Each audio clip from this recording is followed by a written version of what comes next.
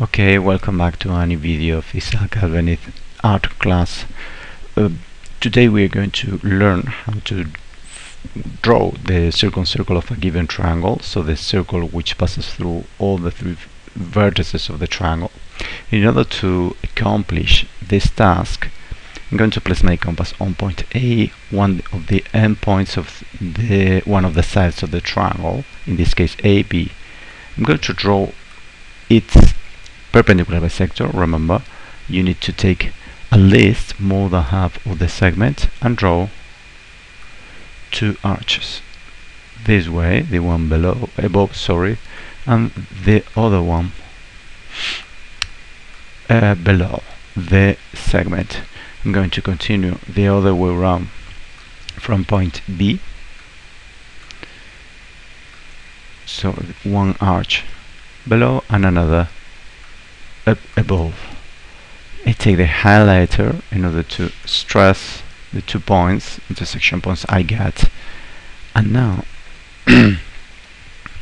I just draw the first perpendicular bisector by joining the 2 points I got by means of the compass. Now I keep going with one of the two other sides. You can choose the one you like the most. For instance, I'm going to continue by AC. I place my compass here. I make sure I take more than half of the side, and I draw the two arches, one above and the other below. In this kind of activities, there is a problem. Usually it shows up every now and then. While drawing the arches, you can get mistaken by taking the reference of a wrong arch. So make sure you work the proper angle, the proper arch, and you will get it.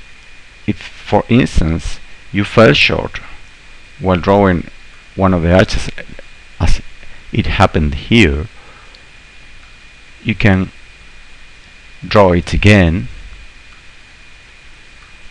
and you will get it. So you have again going to change the color.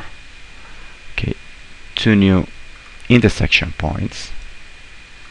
Remember, these were the right arches, so don't get confused or get mistaken with these two, this intersection between these two arches. Okay, so I'm going to join again, changing the color, and it's a good idea, and I get a new perpendicular bisector. Now the circumcenter of the triangle is the point where the two perpendicular bisectors intersect. So this point. And why this point? You can tell that the point is over side AB because this is a straight triangle. I mean, this angle in C is 90 degrees. That's why the hypotenuse houses, so to speak, the circumcenter. So if you kept going trying to find the third perpendicular bisector of side CB, you would again get this point. So it's not necessary. With this point is where we're done, but you could try again with the new perpendicular bisector in order to make ends meet. I'm going to finish just drawing this circumcircle because we were looking for it from the very beginning. You can, of course, you must put the compass on the circumcenter and take till any of the vertices.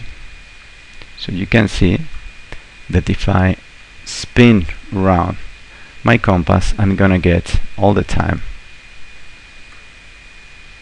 the same result. So you can draw it. Well, I'm going to round it up because I didn't place my compass the right way. Yes, I think now I get it. Okay, that's better. Perfect, we're done.